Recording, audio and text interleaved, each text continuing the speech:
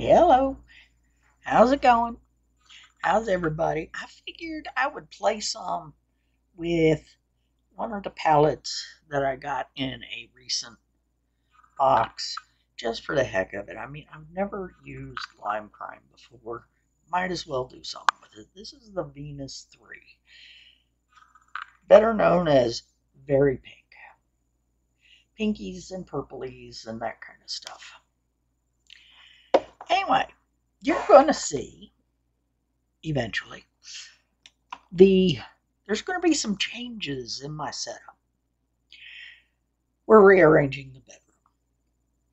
So even though when we first did the paint in this room, I wanted the gray background that I currently have because nice and neutral, right? Right. Okay. It's very possible I could either have gray curtains or a yellow wall next. The other three walls in the bedroom are kind of a pale buttery yellow kind of color. We'll see. It's kind of depend on exactly how we end up rearranging the furniture. Anyway, anybody who has the Lime Crime 3, this is bliss. I don't know, with the white base on it, looks a little bit like, it's a little deep, and it's a little, at this point, it's kind of stark. It's like a little like putting on clown makeup. Anyway,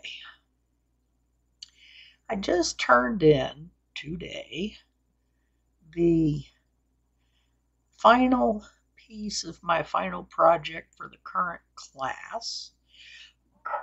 My grade is currently running about an A. Once the final project is all put together and looked at, that will give me my determination on what the grade will end up for the whole class. The class is 1,000 points. The final project consists of about almost 400 points or something like that. It's 300 or 300 plus. So yeah, gotta wait for the final project to be processed before we'll know what all the final numbers will look like. However, I've been running pretty much at an A most of the class, so we'll hope. This one was on linguistics.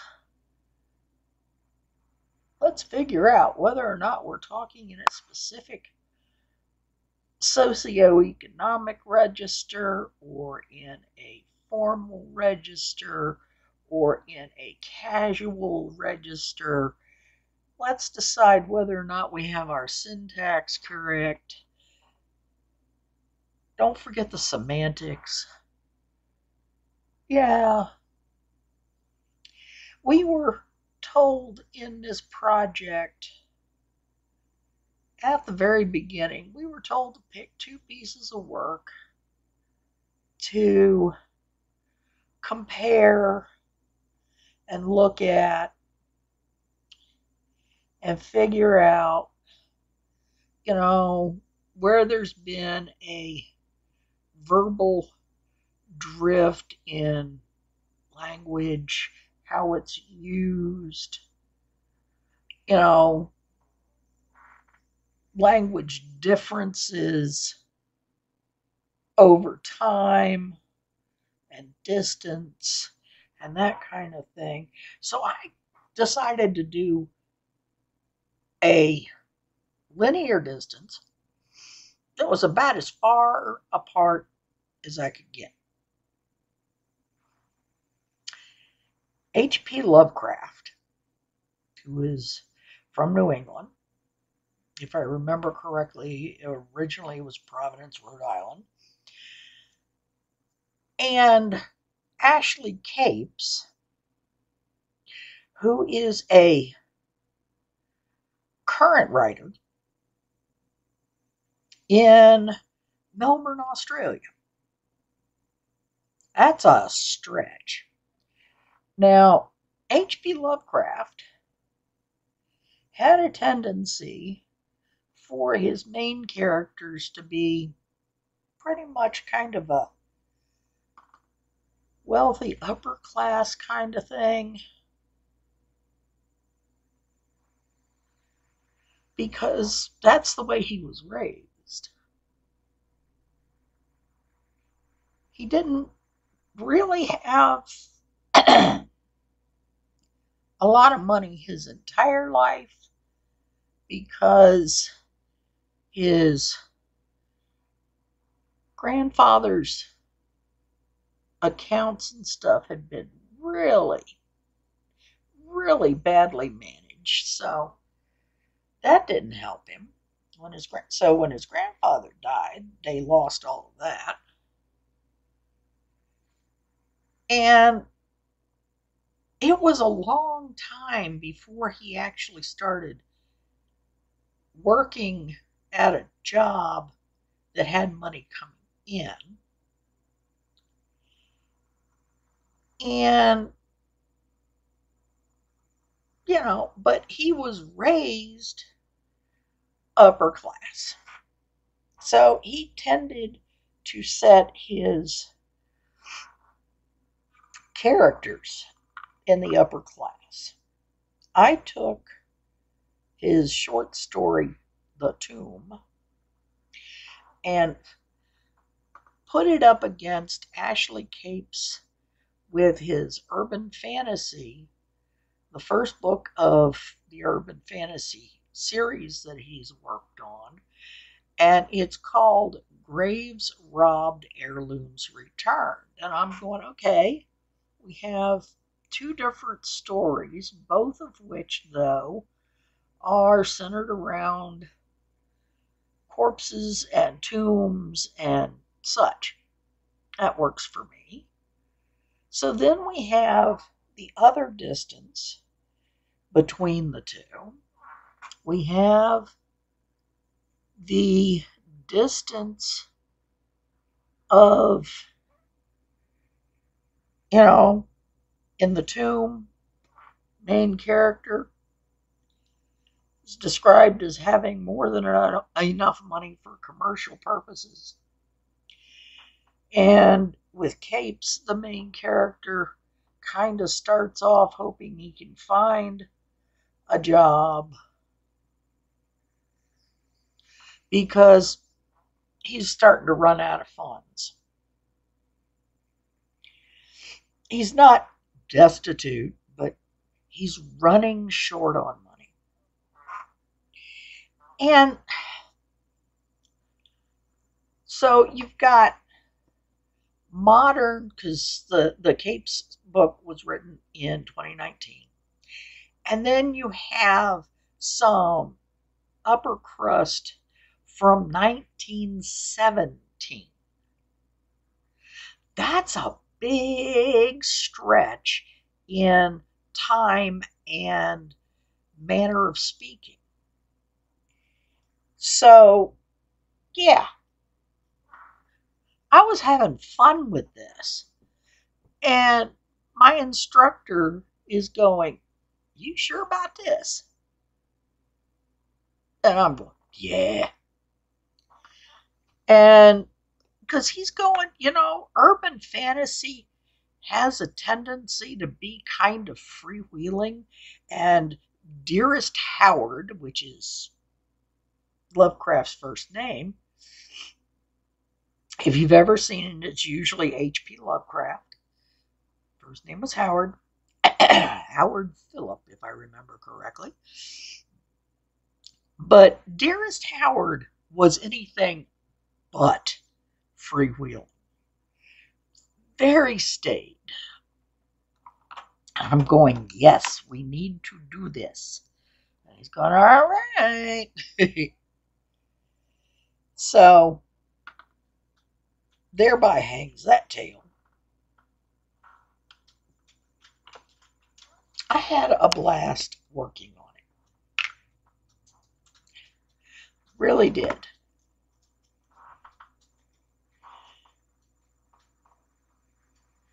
Lots of fun. But then I had part of the stuff is I've never really gotten into things like pronunciation keys and learning all of the control characters so that you can get the really fancy pronunciation stuff. And I'm going, I don't know how to do any of this. And the instructor is going, look, there's a lot of you that aren't going to know how to do the funky, you know, pronunciation keys and all that. I get it. If you just want to write it out, I'm good with it. And I'm going, thank goodness. And then he says, however, if you're good with doing this stuff, bring it on. I'm good with this. And I'm going, cool.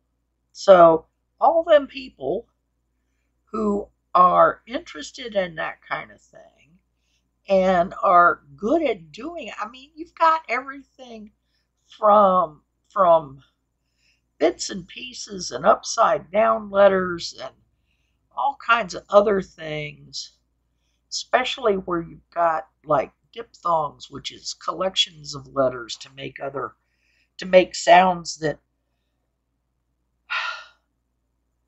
some of them are kind of weird because you're making sounds that could actually be made with other letters, but you're doing it with these funky letters because of where they originated. And it's just a little bit, just a tad bit different than, one that uses kind of standard letters to represent.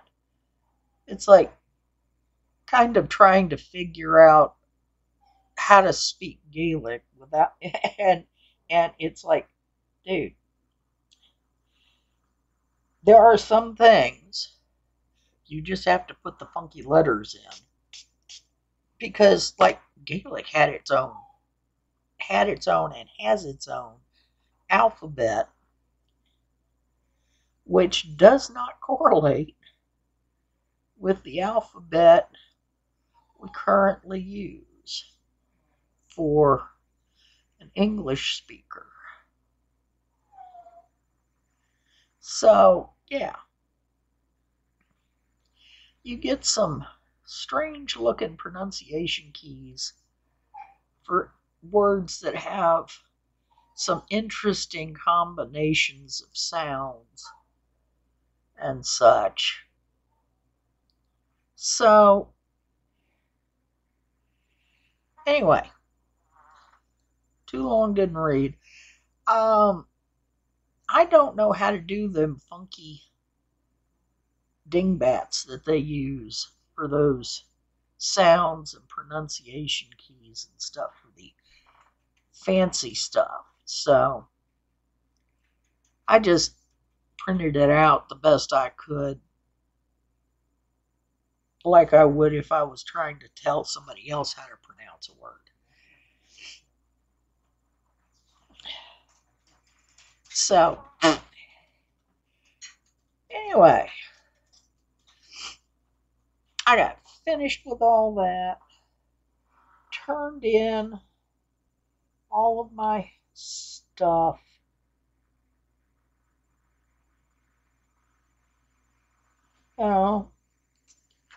15 pages worth of paper, almost 3 pages worth of references.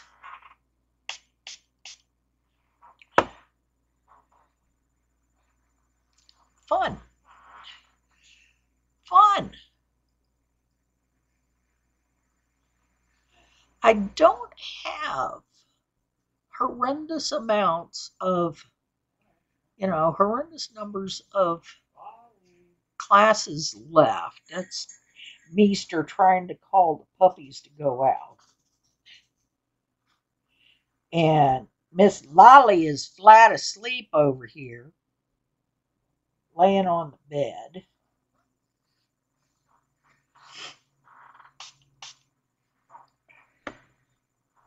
Just flat asleep. Any of you that are on Facebook that have my Facebook stuff, I posted a picture today that was from 12 years ago when my little dogs were still pups. Well, mostly pups. They were youngish dogs.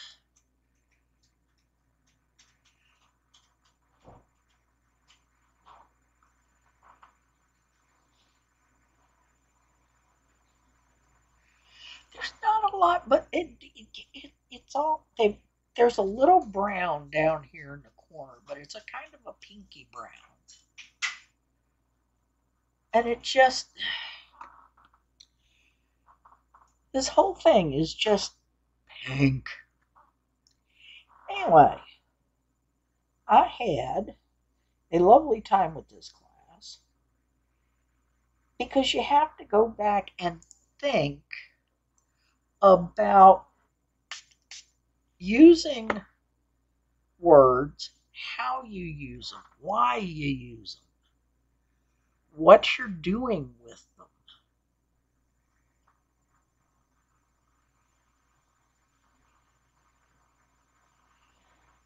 Whether or not you're putting them together so that you've got an alliteration that makes a bigger impact on your readers. Making sure that, if you've got somebody who's supposed to be talking upper crust or has a dialect that would make a big impact on what they're saying or to whom they're saying it, they've got to actually work together correctly.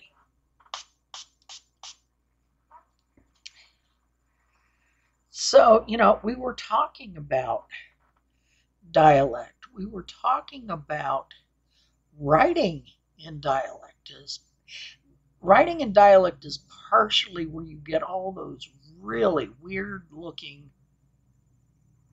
scraunched words because you're trying to write them the way someone from a specific location would pronounce them. And some people don't like it because it makes the wording harder to read. But I think that's actually kind of part of the experience, because if you're talking to somebody with that particular dialect, you've got the same kind of problem of just plain trying to understand them. So, yeah, trying to read it and trying to understand it kind of go hand in hand there.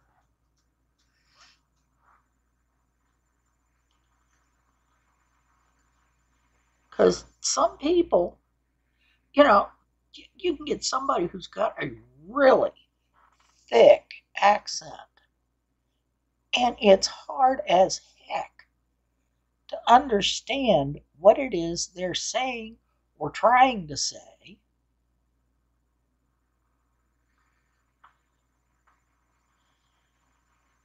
Because the words don't make any sense.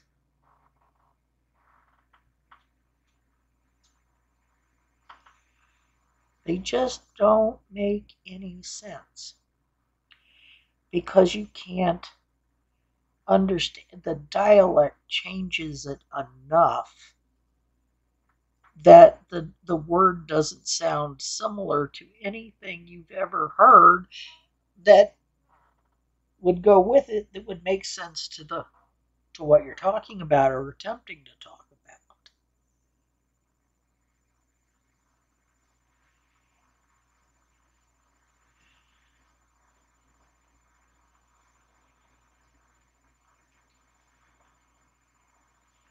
In my case, when we did here, pick a different piece of work that is not the one you're already working on for your paper, and discuss dialect based on it. So, me being me, I grabbed up To a Louse by Robbie Burns and took off with that one because it's written in a Scots dialect. And I'm going, this ought to flummox a few people. It's not only Scots, but it's an antique version, considering when it was written. So, had to do that one because it came in with people trying to figure out what in the hoo-ha he was saying, since it's written in dialect. And I actually had some people who looked at it who were going, what is he even talking about? And it's like they're trying to understand not only the premise of To a Louse based on being about a louse,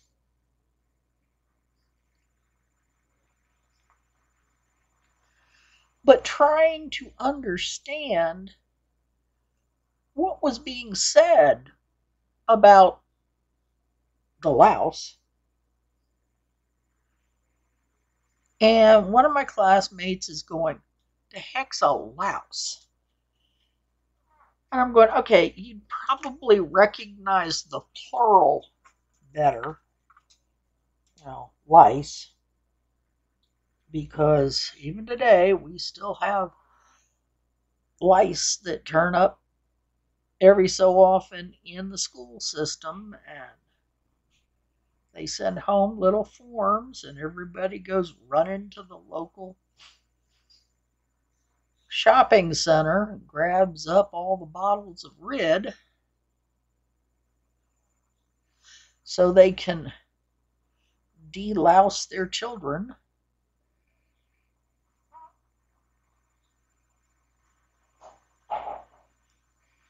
I'm going, hey, sometimes you just gotta.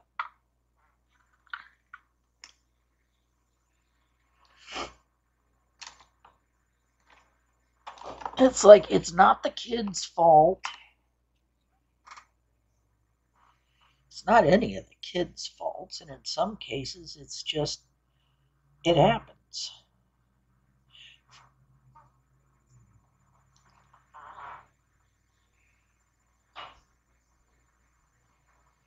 Somebody gets stuck living someplace, like, God help me, the immigration centers that we currently have that are such a mess, you're going to get lice.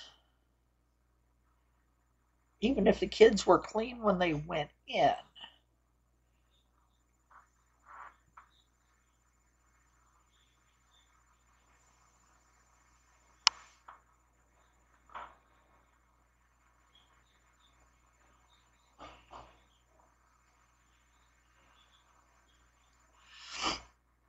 So,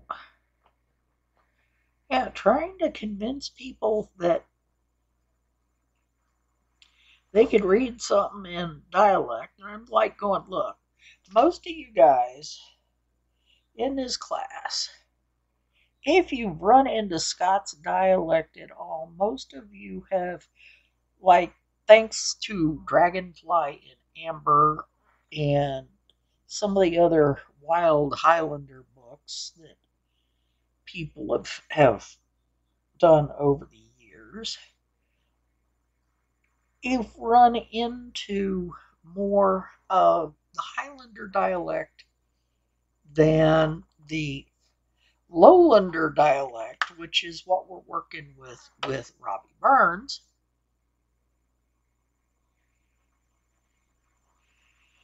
So, you get Dragonfly and Amber and about half a dozen different authors who are just seriously into the Wild Highlander routine, and yeah, they're gonna get some of the dialect. They're not gonna get all of it, and they're not gonna get the older stuff. Anyway, that's the kind of stuff we were doing in this class, is looking at dialects and looking at word usage and word choices, and whether or not you were speaking formally to someone all the time, or if you were, more intimate or more casual and that kind of stuff. It's interesting. Next class is writing feature stories, like for a magazine, which means doing research and stuff. Stuff. So we'll see how that one goes. Let's see. Nope, not that. All right, where's the other one? Aha. Let's see how badly I can screw this part up.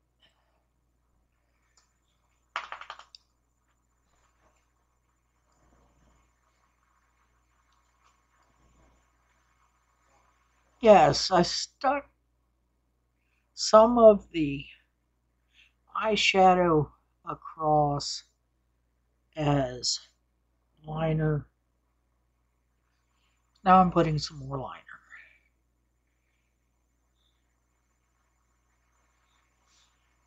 Because it's me.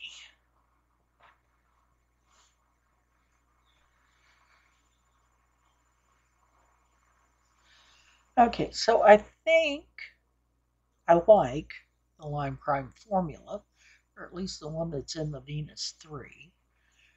Haven't seen any issues with it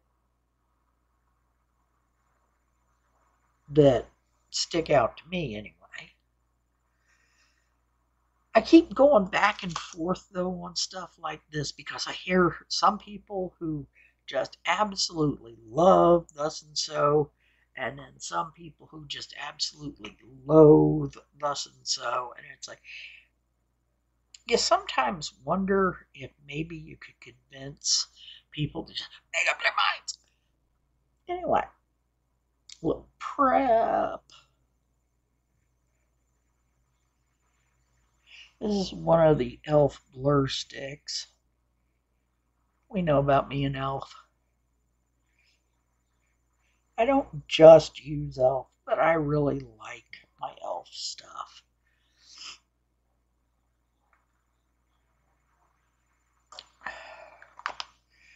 This is the Prep and Blur stick, and at this point I'm going to pick up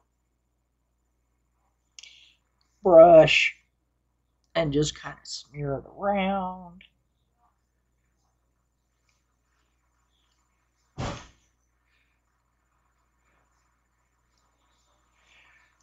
And see where we'll go.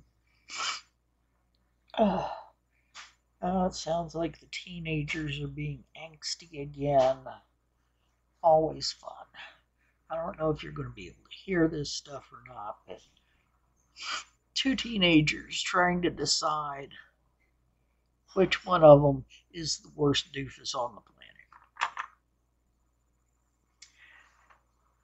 It's teenagers. What do you do? Besides duck and run. Because let me tell you, duck and run. Oh, now they're threatening to call the adults. I'm like, okay, yep, go ahead. Let's see how that works out for you. Trying to cover up a spot or two here. My face is a little broke out, but this is more to do with spring allergies than much of anything else. In this area, we get so much pine pollen that it doesn't just clog up my sinuses. Once it gets on my skin, it starts breaking out. See, because it doesn't look quite as bad when it's the allergy stuff as it does when I'm having a flare. That's when it gets really bright red, really obnoxious.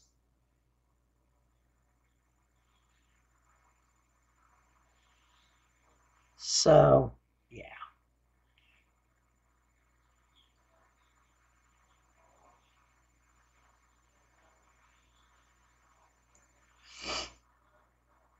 So much fun.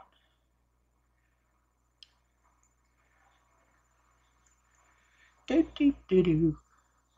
Do do do do.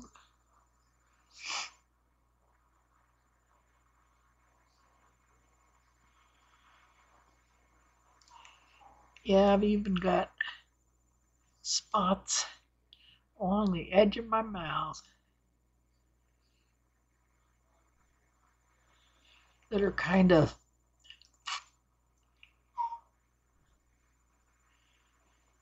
I don't know why Finney is having a fit. He just went out and came back in.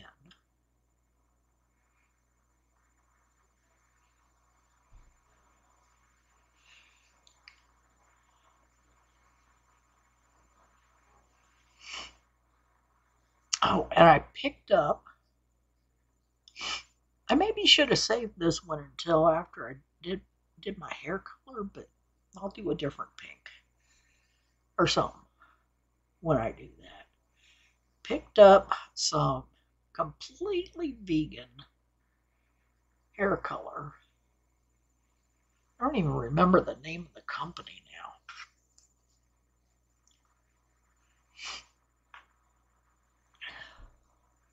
But it's supposed to be really good stuff. When I get the stuff in my hair and I come on to show you the stuff in the hair, I'll try and remember to have the name handy, or at least get it in the description. And what I picked up says that it's rose pink. I'm waiting. We will see. I'll be right back.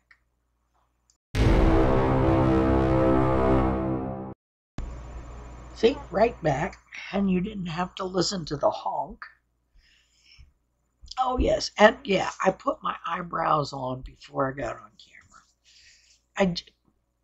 It's it's no big deal. It's an eyebrow pencil. Nothing huge. Brush them up a little bit, stick the color on, brush them some more, and go on. This is not like it's some great horking huge procedure. Anyway.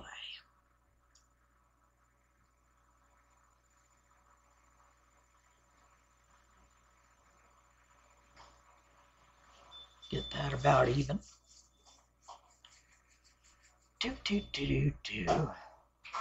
Do do do do do. Alright. Use a little of this. It's the Elf Camo CC Cream.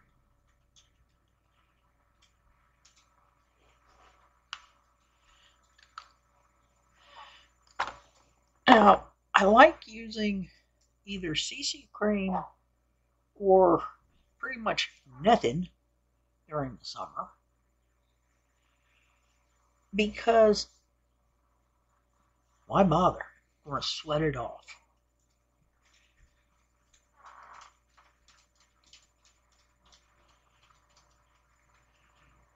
And usually what I've been doing the last couple of days when I've had to go out for errands is I don't even put foundation on at all. I put some sunscreen moisturizer. Like I've got the La Roche-Posay Anti-Helion, which is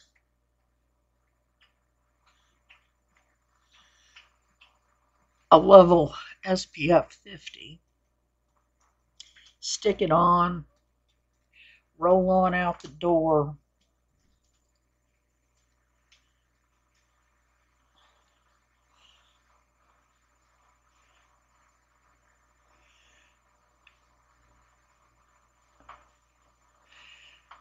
But on the cheeks, I use just a little bit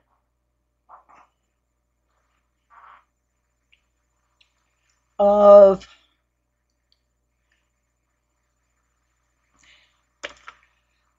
this product from e.l.f. It's basically just, it's lips and cheeks and all manner of stuff. See, e.l.f. And it's monochromatic multi-stick. So I tap a little of that on the cheeks. And I tap a little of that here and there over most of the face. I don't really go anywhere lower because mask is going to be there. What difference does it make? I play up the eyes quite a bit, but I don't bother with much else. And I've got the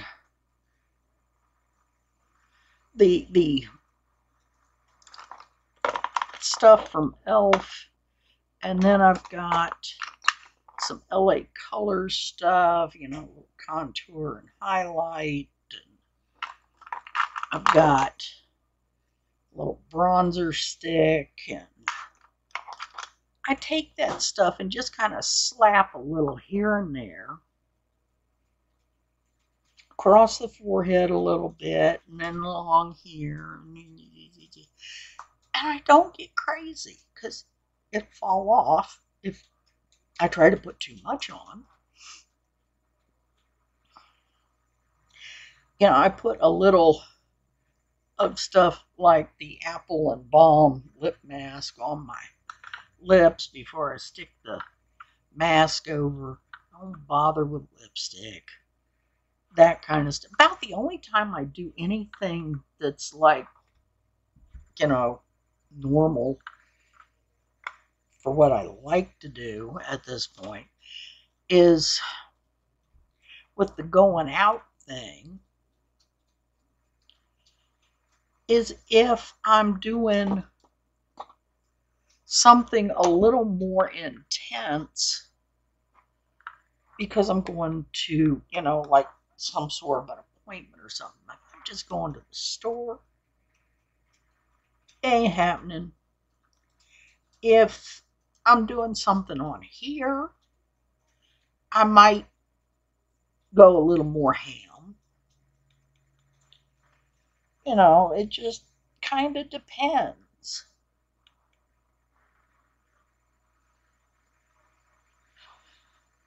I'd just be happy if I didn't have to wear the mask. Yes, I know, it's annoying.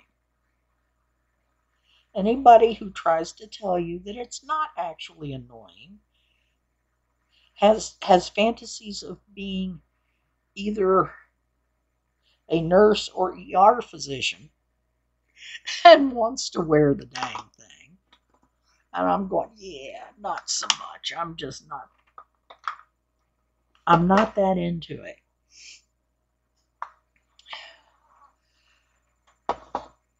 But as much as it's annoying, I still wear it.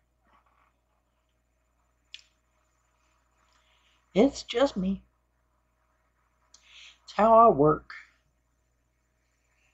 I wear it because it needs to be done. I wear it because that way I protect other people. I wear it because currently in Oregon, we are still under orders, therefore it is the law. I wear it because there's a sign on the door in places that I go that no shirt, no shoes, no mask, no service. There you go. All right, now my dogs are having a conniption. Again. Little squeaker is Finny.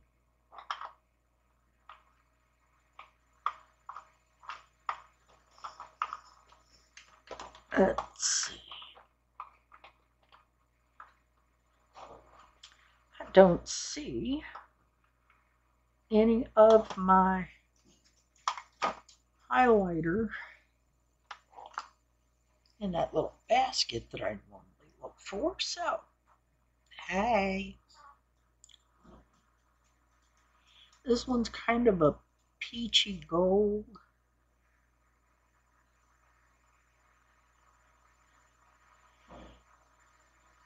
It's more of a peachy, and it's got some glow to it, but it's more of a matte.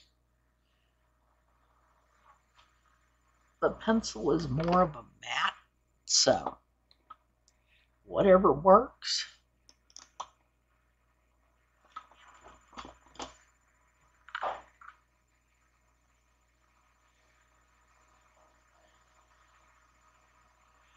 So you get a little bit of a highlight there, but it's not like glow to the gods kind of thing. I'm not beaming to space, which, yeah, takes some of the fun out of it, but whatever. And then I start looking around and see what I'm going to put on my big mouth. Let's see. Who have I got in here? No, not that one.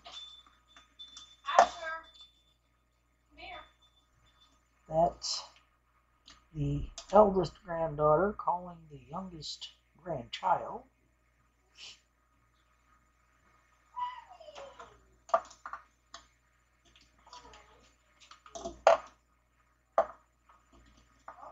Let's see. What's this one? Yeah. Bold pink. What the heck? You gotta go. You know what this is. See, this is what happens when the weather starts to get warmer and I leave the bedroom door open for circulation.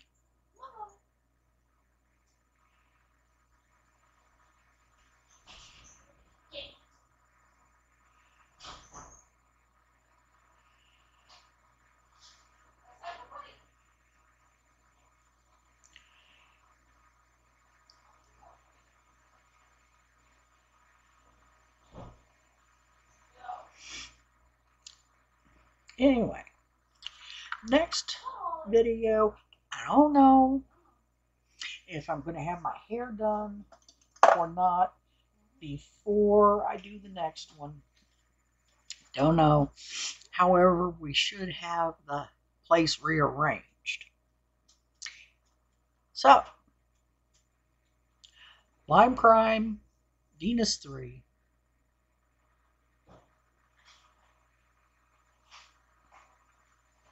Now, I haven't put any mascara on yet.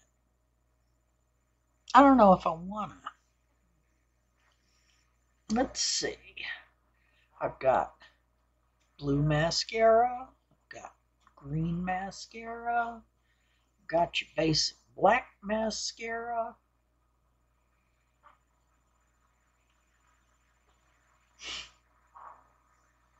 I'm going to do the green just because I feel like it. I got the green and the black through AOA Studio.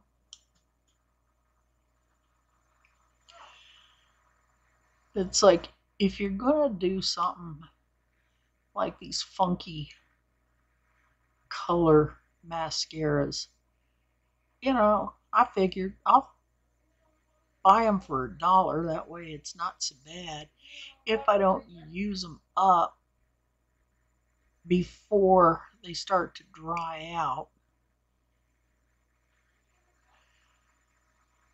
But I'm going, all right, I've got brown eyeliner on. I've got pink eyes. Let's put the green in.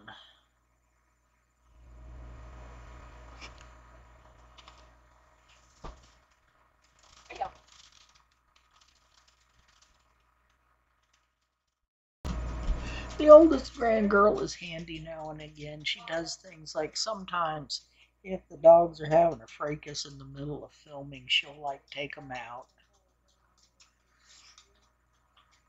We have a little problem occasionally with the little dogs and the big dogs because the other dogs in the house are huge. We can't let them out together because the little dogs are old and getting a little frail, and the big dogs are over-fractious puppies. Over-fractious puppies. So, yeah, we kind of keep them segregated.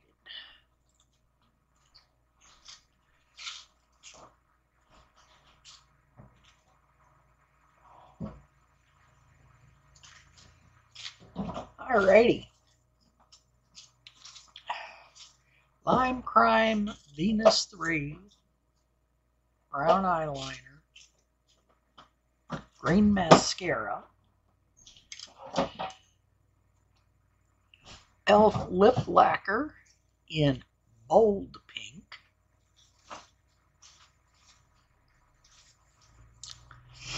anybody else got this particular palette? Done anything with it? Show somebody, maybe, please. Tell us what you think of it. I'm actually pretty impressed with the formula. Would I buy it again? No. Am I going to use it? You betcha. I don't buy palettes over pretty much. Well, I can't say I really don't buy palettes over a certain amount because I just ordered one that's way over my regular certain amount. During this most recent restock, I managed to get an order to go through for the Nebula. It went through. It's on the way. I wanted that palette. Now, I had several reasons I wanted that palette. I've been in at least 2 of the massive group collabs that Angelica was in. Angelica is a gamer. There are names in this palette that correspond to one of the games she and I are both in. I'm space happy. The same kind of thing that she collected, according to one of her vids, she was talking about how she came up with the colors and stuff. She collects images of nebulas that come down through some of the big space telescopes. I do the same kind of thing. So, yeah, I wanted it bad enough that paying for the shipping and paying for the pallet took me well above my usual top of the line. So, I've thought about a couple others. I mean, I love watching Hannah on Smoky Glow, but we haven't actually been in like the big group collabs together that I'm aware of. Um, One of the other palettes that I have that's kind of a YouTuber collab is the Paulina from Blush Tribe. They went, unfortunately, Blush Tribe went under, but I didn't actually buy the Paulina palette. Somebody gifted it to me. Pink Sweets wanted me to be included in one of these big group collabs, so she bought 2 palettes and sent me one, for which I am very grateful. I love that palette. It's delightful. Unfortunately, Blush Tribe tried to do a rebranding and it just and then COVID hit. So, yeah, I don't know if they're going to try to come back after this or not. It's really sad though because they had gorgeous, gorgeous formula for their shadows. Absolutely delightful stuff. Um, but I'm not big on spending lots and lots and lots and lots and lots of money on palettes. The other thing is, if I can find a way to do it, I'll try and dupe the big suckers. I got no shame. I will go through my collection and I will look for stuff that I think I can use to dupe some of these other palettes. Or I will buy from like C Color to pick up their inspired buys.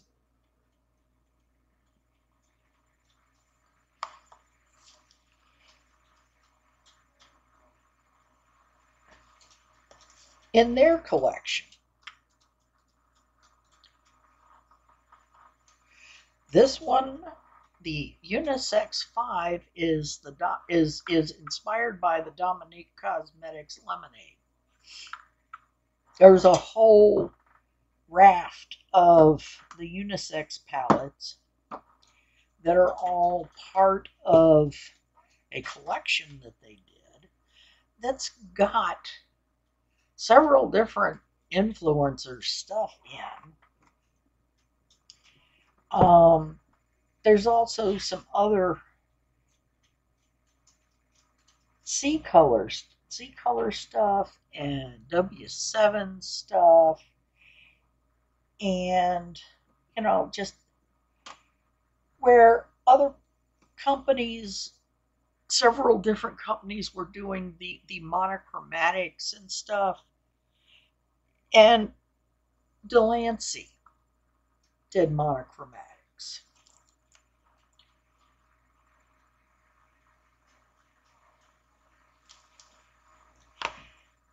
I will go digging through my stuff looking for things that I can do.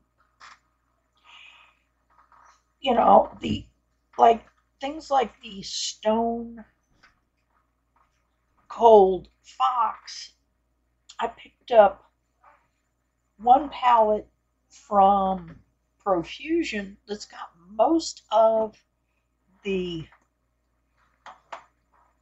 neutral mattes in it. This is a Profusion. And then I picked up some singletons through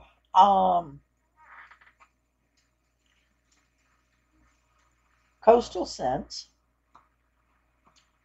And then I picked up, I've got some other just basic palettes in here that I picked up to use to make some of the other stuff. So, there's my Coastal Scents. I can do most of the looks that I had any interest in doing from Stone Cold Fox. Or with some of this stuff, I've got cremated. Some of this stuff I've got just about any palette I really want to try and dig up. And it doesn't take that much to look through your collection. So, yeah. There you go. Lime Crime 3. Excuse me, Lime Crime Venus 3. I'll get it right at some point. Anyway, hopefully the next video you will see the new setup, possibly even the new hair color. Yep, I definitely like the Lime Crime formula, at least in Venus 3. Haven't tried any other Lime Crime. Don't know nothing about any other Lime Crime.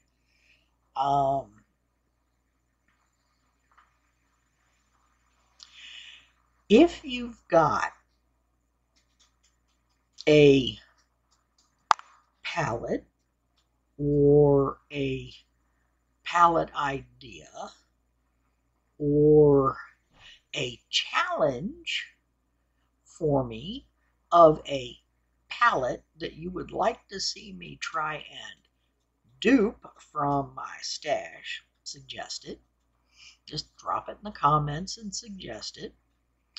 However, if you suggest it, I hope you've got the palette, because I'm going to challenge you to do a you do with yours on a bingo. I will take mine that I cobbled together and put them in the same order and do a bingo, and we'll see where we end up. What do you think of that? Or if you really want, you can run up the bingo and I will use the same colors from my stash collection, my doopies,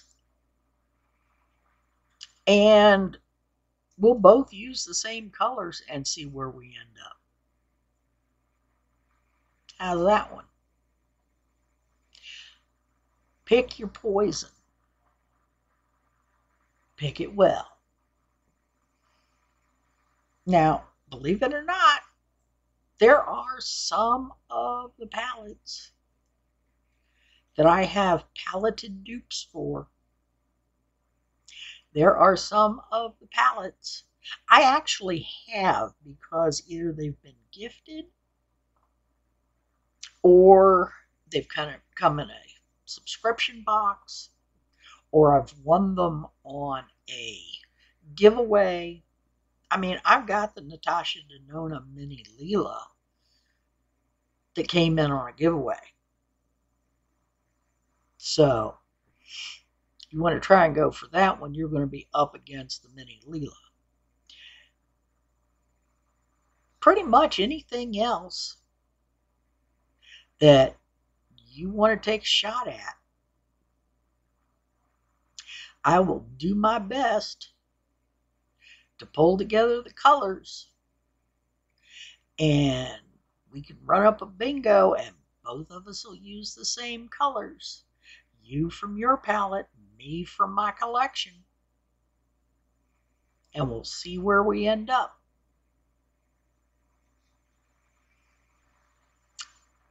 Be good.